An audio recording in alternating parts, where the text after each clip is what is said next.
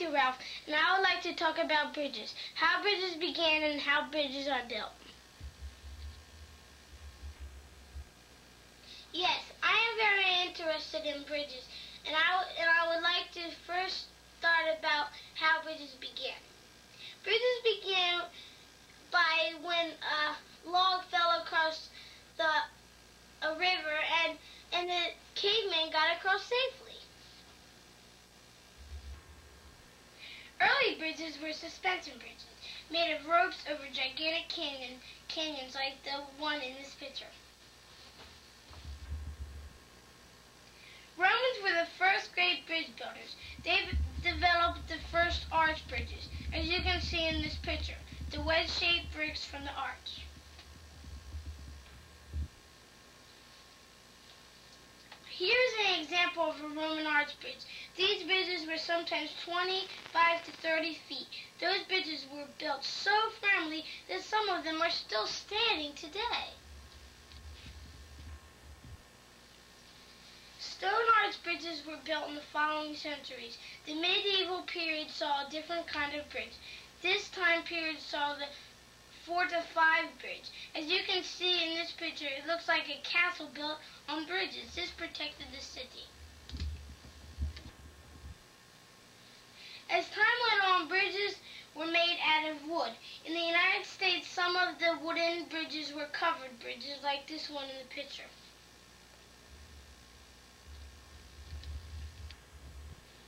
As more bridges were built out of iron, the first suspension bridge was built. Let me explain how they are built as we look at a picture of the Minia Strait Bridge of the coast of Wales in the British Isles. It's really very simple. Cables are anchored at one end, carried over the top of the towers, strung in an arch between the towers, and anchored on the other end. The road is supported by suspenders attached to the cables.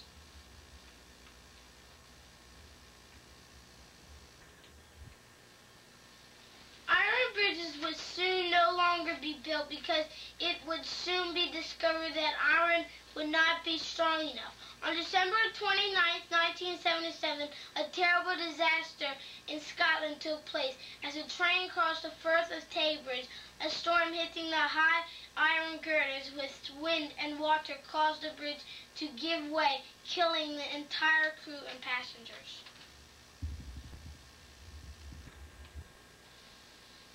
More iron bridges would be built of stronger iron, but steel would be used in the future.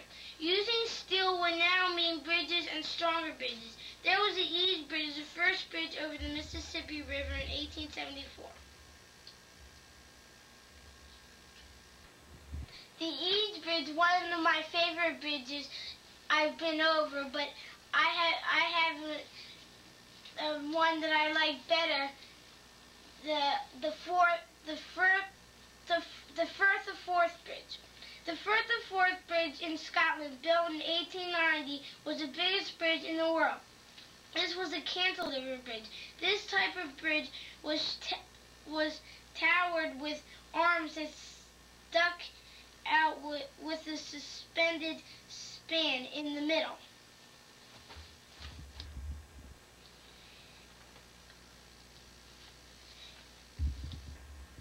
This is a picture of the Firth of Forth Bridge in Scotland. It is now the second largest bridge in the world. Cantilever bridge in the world. This is a sketch of the Firth of Forth Bridge. This bridge is a railroad bridge and is still used today.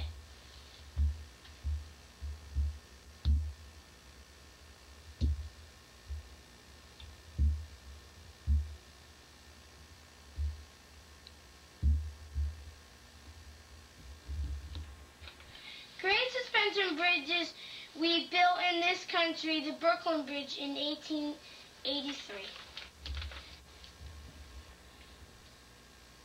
Later, the George Washington Bridge in 1931.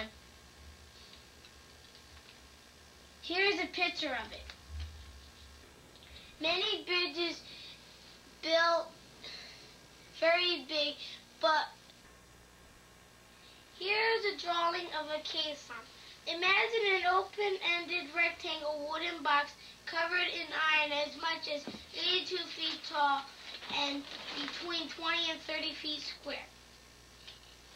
All around the bottom edge of the box are triangle pieces of iron which will give the caisson its cutting edge as it sinks into the riverbed.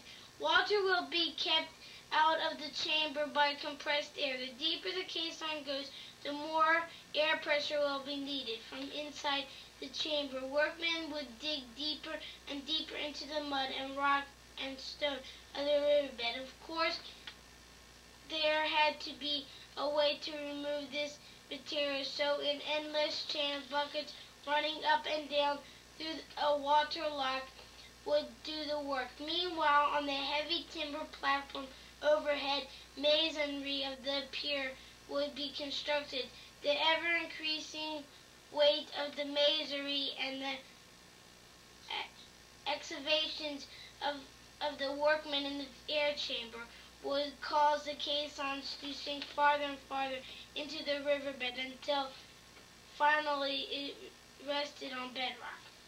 Workmen reached the chamber by way of vertical tube containing a spiral staircase at the bottom of which was an airlock. Entering the airlock, they closed the hatch, opened a valve, and let compressed air into the lock. When the pressure equaled that in the air chamber, they opened the door and entered the chamber. Once bedrock reached the chamber, was filled with masonry, giving the final solid support to the pier that was rising above it. The upper masonry was built in the form of a hollow square, which would later be filled with concrete, including the tube down which the men had entered the chamber. Many men died from the caissons by a disease called the bends. Today, men no longer need to work inside caissons. The Great Versailles Bridge in New York did not need to use men in caissons. The Versailles Bridge is the largest in the world. The use of cables makes these longer bridges possible.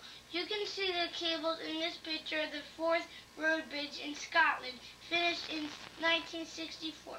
See the Forth Railroad Bridge in the background?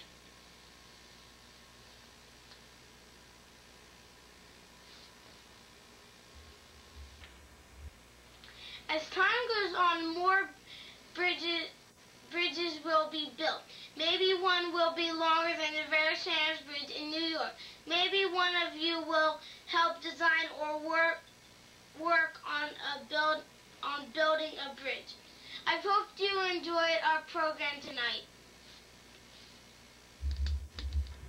I hope